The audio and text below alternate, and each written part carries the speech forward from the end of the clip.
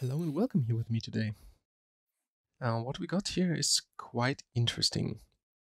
It seems to be some kind of Frankenwatch, which means, someone put together different parts that don't quite fit together. And on top of that, the watch is not treated very well. So the case back shows clearly that it's a Seamaster from Omega. And the dial actually is an Omega Genève. Well, so something is not adding up here, but we will find out later. Firstly, here I'm trying out all the different functions of this watch. It has 3 crown positions. The first one for winding, the middle position for setting the date, and in the third position, obviously, setting the time. And if we go counterclockwise, we would be able to set the day, which is actually not working here in this case. Also something that is expected. Some features will not work. This is a watch that looks pretty roughed up, so the hands don't have lume in them. There's a lot of work to do here, and I'm actually happy that the watch is running itself. Here we take off this snap crown, and this is already an indicator of the journey that is laying ahead of us. Let's see how it's running. Almost 200 seconds per day. Not a good amplitude. Yes, so opening this case is quite special. You need to press out everything to the front after removing the crown. And there you have it. Now it opens up the movement from the case. And it's a 166131, which is actually an Omega Cosmic 2000. This is a caliber 1022 with a day and date function. But there's actually still more to disassemble, because there's the casing tube where the movement sits in, and then this top part. Here we see it's pretty roughed up. All the edges, everything needs a polish. But first I'm gonna take off the hands and service this movement, try to fix the dial situation, and then we'll see. Also, this seconds hand looks awfully short to me. I don't know. Maybe it's just not my taste. I can't imagine that this is the right seconds hand, but whatever. There's also a movement ring here that is helping the movement stay in this casing tube.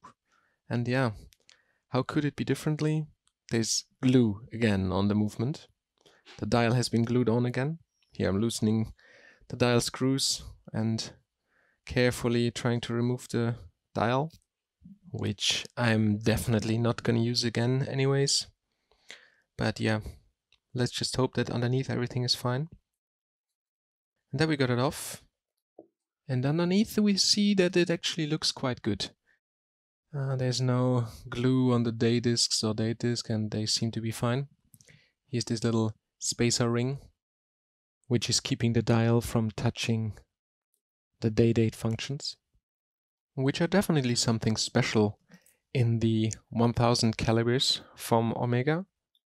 All the 1000 calibers actually enjoy quite a bad reputation, which is due to their lack of quality in comparison to the 500 and 600 calibers, which can be brought back to the quartz crisis in the late 1960s and the beginning of actually throughout the 1970s. And here all the big brands had to start producing a little bit cheaper, and also they focused on quartz movement production and engineering. So there was a big focus on streamlining and downsizing the mechanical movement production, making it ultimately cheaper. And if you try to do something cheaper, then maybe the quality lacks. I still highly regard these movements of the 1000 series of Omega as excellent movements. which, if serviced correctly, are running extremely well and also accurate for a long time.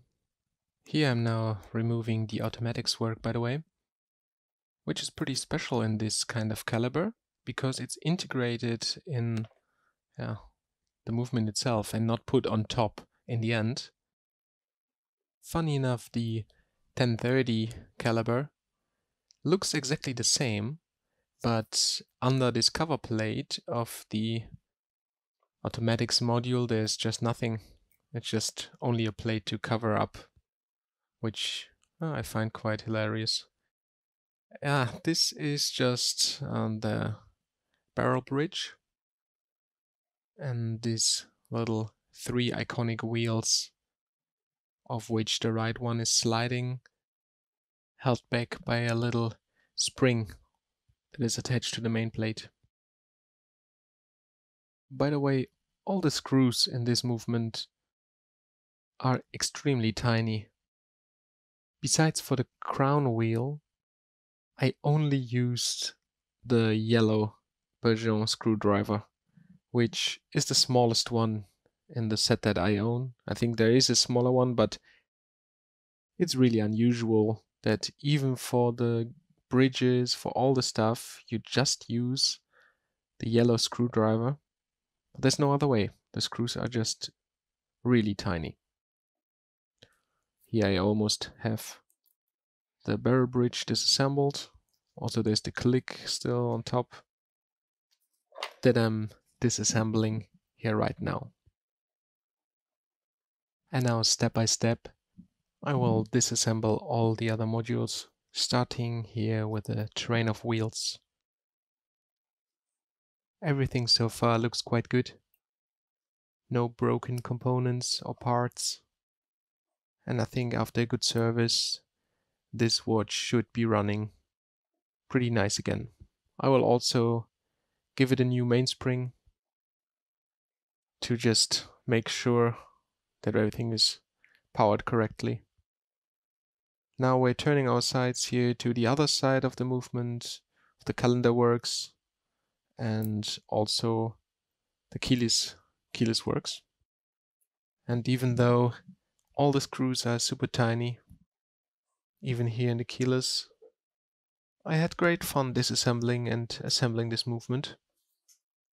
I don't know, it seems really well thought, really well constructed, and really compact as well. It's pretty thin for what is included with date, automatic, everything.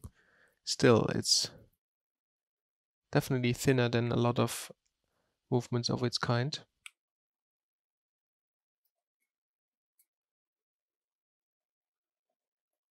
This is actually quite interesting here. This part is friction fit. It's driving the minutes hand on the other side. And you can get a good perspective on how small the components actually are. This is my pinky. And that's this little friction fit wheel. Oh, quite small. And this here is the cover plate for the date mechanism and also the wheel that is in the end moving the day function and flipping over the day. One spring and this star-shaped wheel that is grabbing the day disc and turning it when we turn the crown counterclockwise.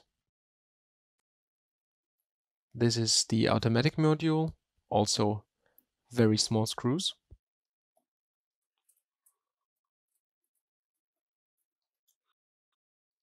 I'm just going to take it apart completely and also put it in the cleaning machine. Oiling everything, including the automatics work, making sure everything runs smoothly. And yeah, just a lot of parts in this watch, which you don't find that often if it's not a chronograph. But yeah, here you can have another look how many parts there are. And after a quick clean with some packwood, also to remove the glue, just giving it a basic clean before putting all the parts in the cleaning machine.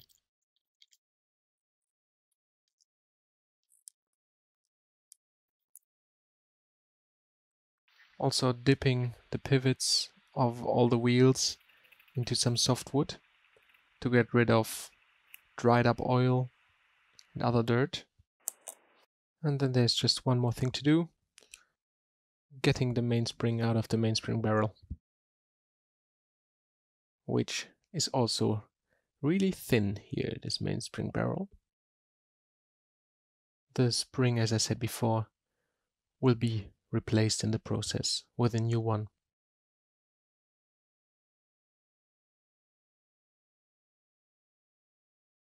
Here I'm placing the balance back on the main plate for safekeeping during cleaning, and then we're finally ready to put everything inside of little baskets and then into the legendary super automat.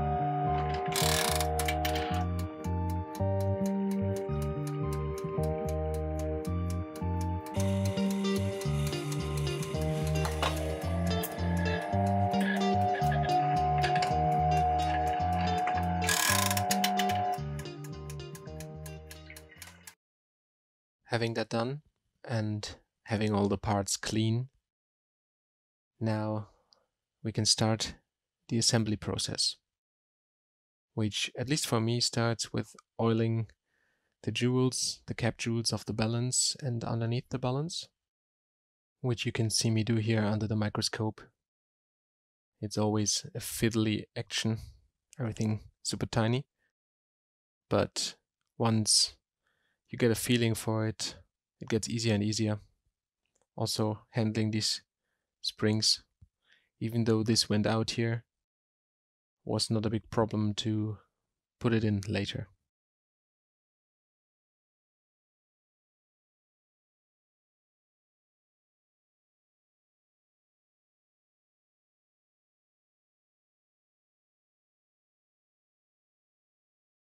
What I'm trying here right now, and just really carefully putting it in position and trying to fit it in this groove and then flipping it over. Definitely a task that needs a lot of patience, but is also very rewarding when it finally flips over and succeeds.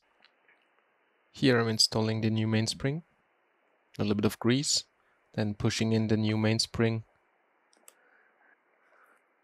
and closing it up.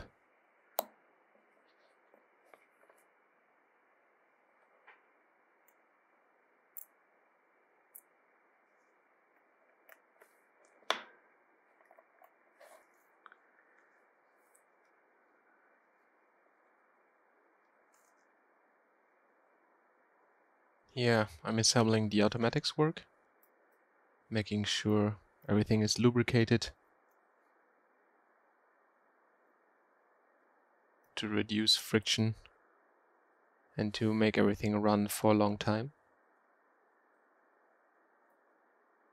I did a little mistake here and installed this big wheel the wrong way, but I realized fast enough and switched it around, turned it around to the other side.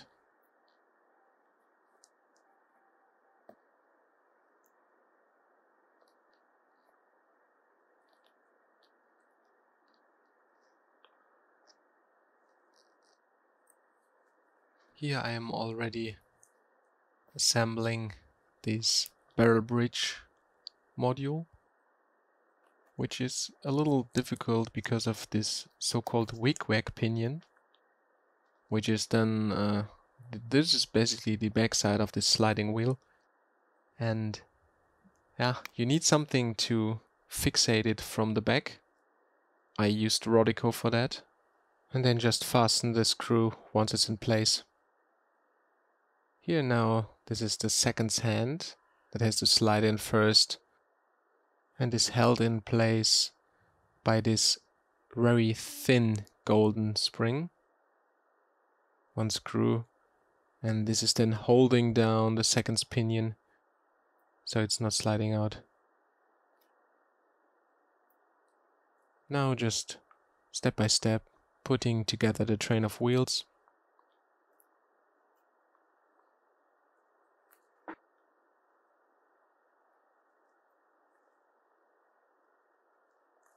This part here, by the way, is the hacking function.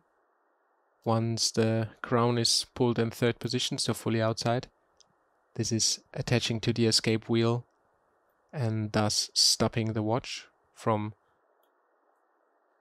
turning.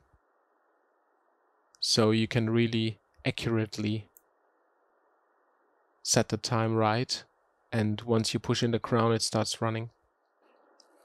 Putting in the mainspring and the mainspring bridge. There you saw this wig-wag pinion sliding back and forth with the spring underneath.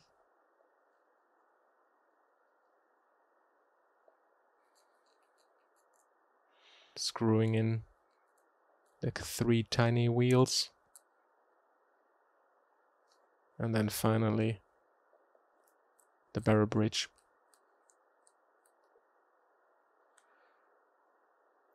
Sliding pinion, winding pinion, getting grease, and this means we're already set for the keyless works.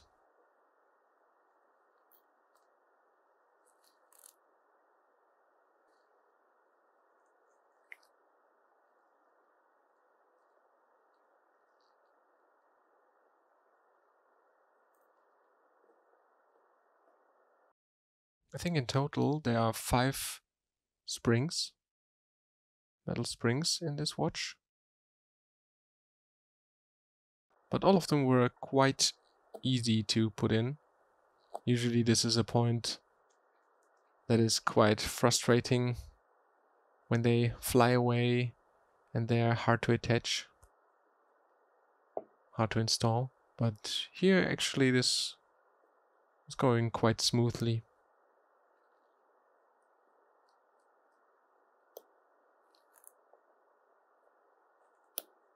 Just testing all the functions. Then oiling and putting in the crown wheel. The only screw in this whole movement that is larger than the yellow screwdriver. Here we're putting in the pallet fork bridge, and then we can see if everything is working correctly.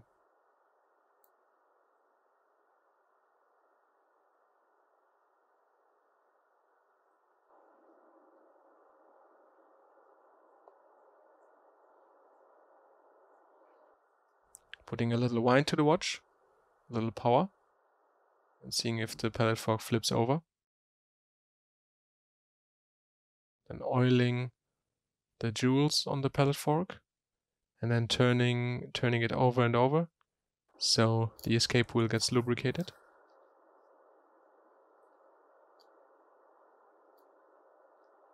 Here I'm just putting in the balance to see if it runs. And it does. But then I'm taking it out again to install the rest of the movement. Here this is the automatic module. There's a trick to just wind a little bit to get everything aligned. Just touch the crown and give a little bit of pressure, and then it fits into place. This is this friction fit small little wheel that is coming from underneath the wheel that is responsible for the minute hand.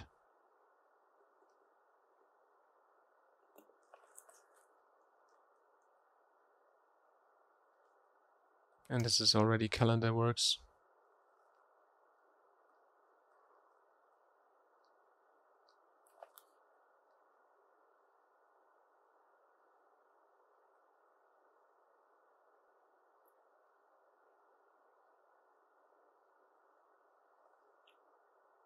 I'm not quite sure why they chose plastic parts for this. Obviously, you wouldn't want this in your watch. But on the other side, there are certain problems with lubrication and calendar works. So you have these date discs or day discs, and they slide over when there's a certain friction, and then they flip over. And usually it's quite hard to oil these metal parts the right way, to lubricate it, everything the right way. And here you have these plastic parts, and maybe the, I don't know, sliding coefficient is just right. So they flip over perfectly. And I mean, they need to be replaced more often, I guess. But they work quite good for the function that they have.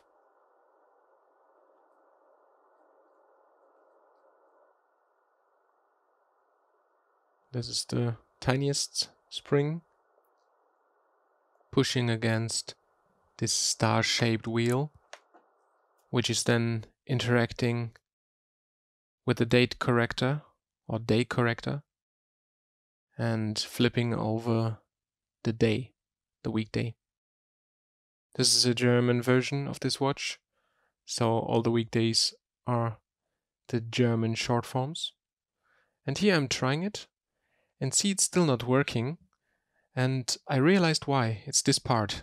The day corrector is just not the right one.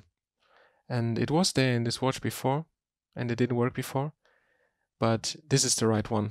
I need for the 1020 movement the day corrector.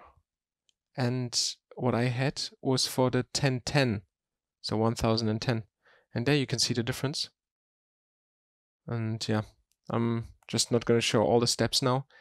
But I just needed to buy this part, and now you see when I'm in time setting position, turning counterclockwise, it just flips over the date. Also in second position, everything seems to work, which is nice. Was kind of sad that, I mean, on top of the dial that I obviously replaced, there's a part that is completely not for this movement. So yeah, someone didn't do a good job with this. But that's also part of the fun, as you know. Just restoring this, finding out how it works and why the certain parts are in place. Here I'm regulating the watch, just making sure it runs good. And then I can install the automatic rotor, the automatic weight, the connecting wheels, and screw this down so the self-winding function is given.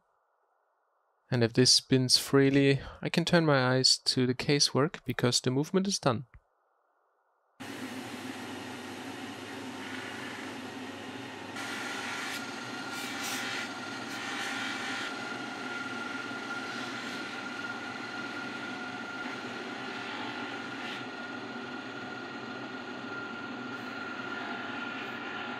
The top is brushed, which I'm protecting with this tape, and now the sides just needs to be polished again.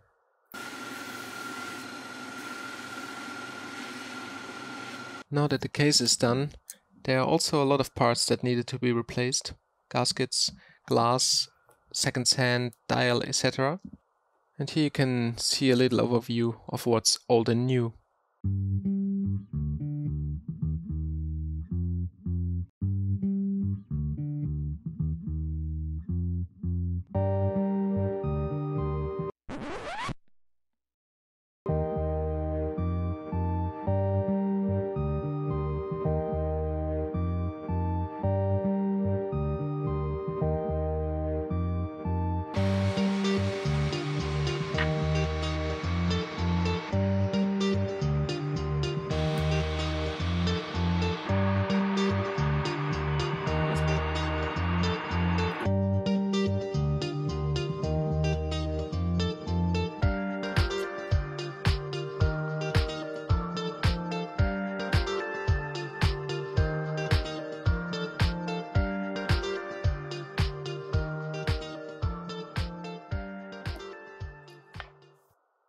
So yeah, I found this beautiful Omega Cosmic 2000 dial, day date, and I really like the color.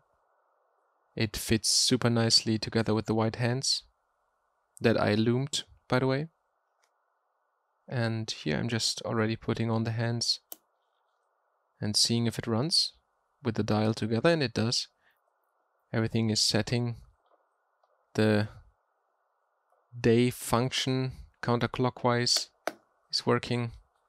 So now I can take off the crown again.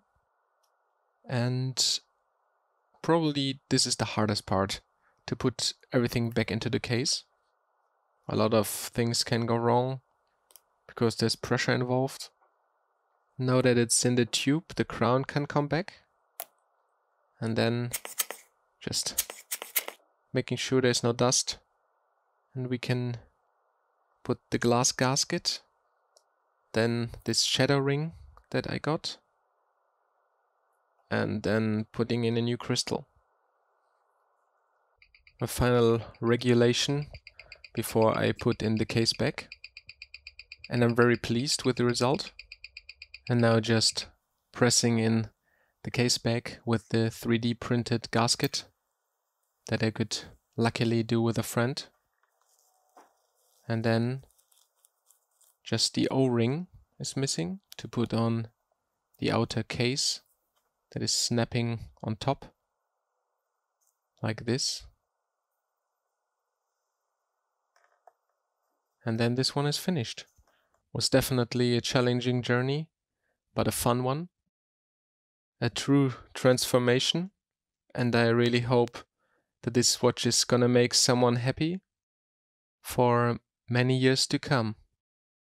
Thank you very much for watching.